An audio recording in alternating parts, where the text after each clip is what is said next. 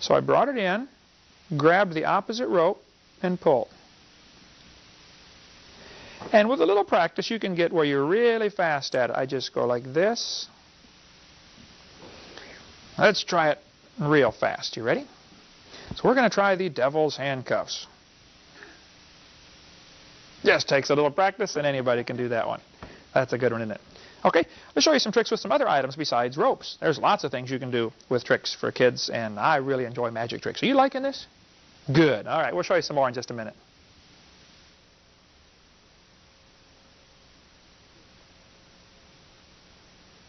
Well, Miss Stephanie, I would like to show you some tricks that I do when I go out to eat with people. Most times when you go out to eat, they will have a couple of spoons and a couple of forks and a glass, right? I want you to watch this trick. You take two forks like this. You put them together, push them together, so they stick. Take a toothpick, put it in the forks like this. Now, I want you to hold your finger out upside down like this. And let's put this right here. Oh, almost, almost. Let's try it here, folks. I want you to see if you can tell me how this works. Okay, hold your finger up there, a little higher. Now turn it real slowly around over that way and back over my way. Why don't the forks fall off, Stephanie? That's pretty neat, isn't it?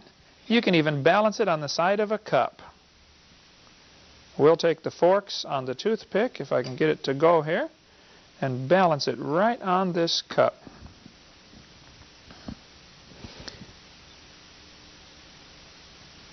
Shove the toothpick in and balance it.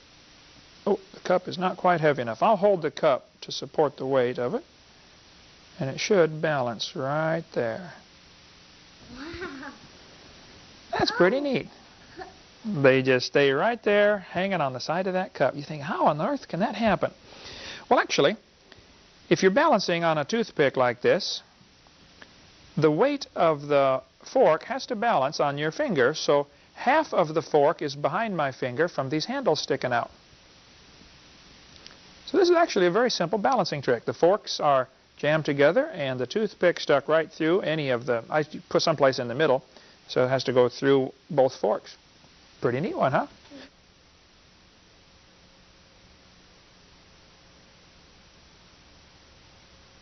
I have two ordinary spoons and an ordinary glass, actually a plastic. What do you call a glass when it's not made out of glass?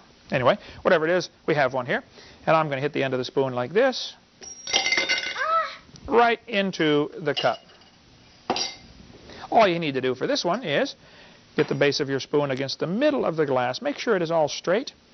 Line this one up. If everything is in a straight line, and this is just barely touching this spoon, when you push here, it's going to lift up on that spoon, right? And if you do it quick enough, it'll flip this spoon right up into the glass. That'd be one you could practice at home, right? There you go. Okay, let's try a few more tricks.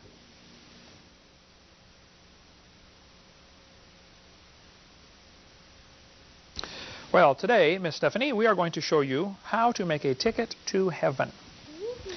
Once upon a time, there were two boys that rode the bus to Sunday school, George and Sam. Well, the Sunday school teacher took a piece of paper like this. He told the boys and girls how to go to heaven in Sunday school. He said, now, boys and girls, you have to ask Jesus to come into your heart so you can be saved and go to heaven. You have to have your sins forgiven. And George said, well, I want to do that. So George prayed and asked Jesus to forgive his sins, and he became a Christian. He became a child of God. So the teacher took a piece of paper, folded it like this, folded it down like this, and said, now, George, this is to remind you that you have asked Jesus into your heart. This is going to be your ticket to heaven because you've got Jesus in your heart. So George took the piece of paper and he stuck it in his pocket, and he got back on the bus to go back home from Sunday school. And another one of the kids on the bus, this Sam kid that was in the class, Sam did not want Jesus to come into his heart. He did not want to get saved. So Sam came over and he said, George, I see you got the ticket to heaven. He said, I never got one today because I didn't ask to get saved. He said, George, would you let me have part of your ticket?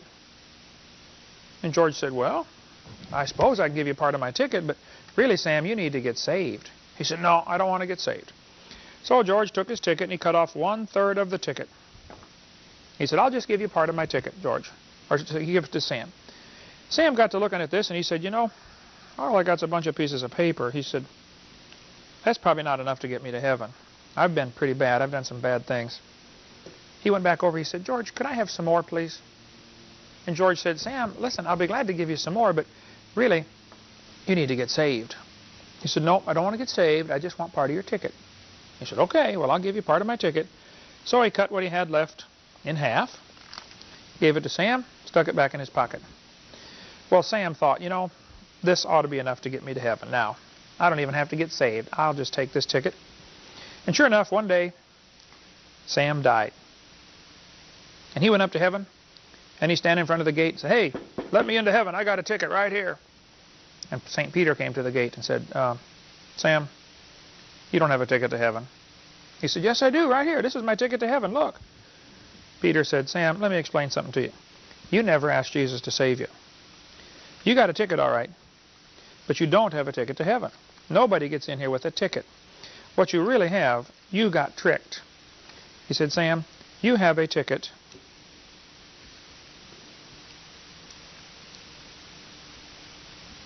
to where?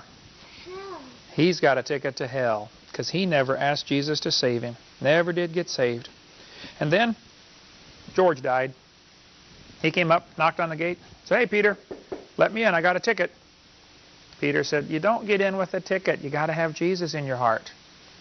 And George said, I know. I'm really trusting in what Jesus did for me on the cross. And that's how you go to heaven.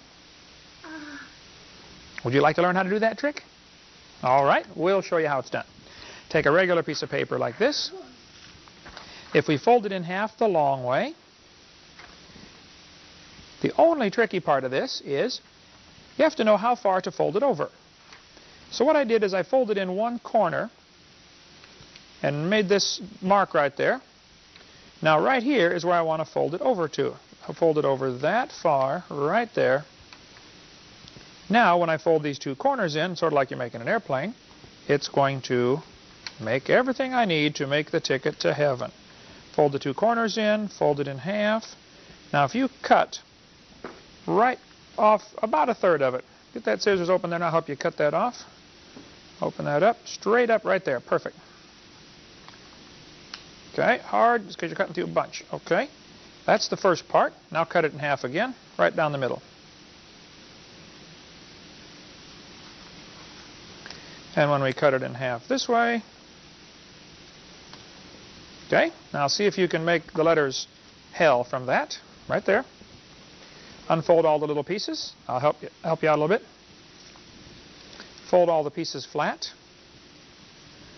And you have, that's part of the E. Let's get the kinks out of there first. Bend it backwards. There's part of the E. Here's another part of the E. All right, like that. And here's the middle part. And here is the letter H. Now, what's this open up to when you open that up?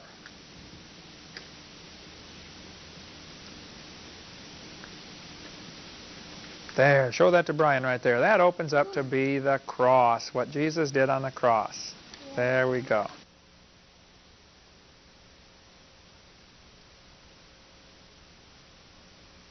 Well, Miss Stephanie, now I'm going to show you how